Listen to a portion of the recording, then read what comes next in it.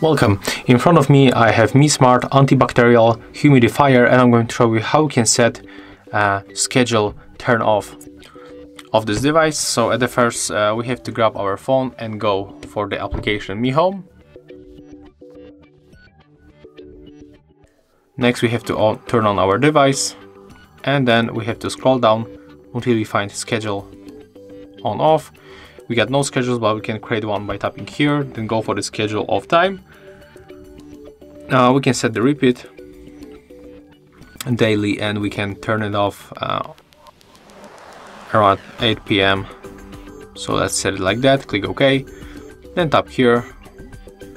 And if you turn on this device in the morning, at the 8 p.m. it will be turned off automatically. So that's how it looks. Thank you guys for watching.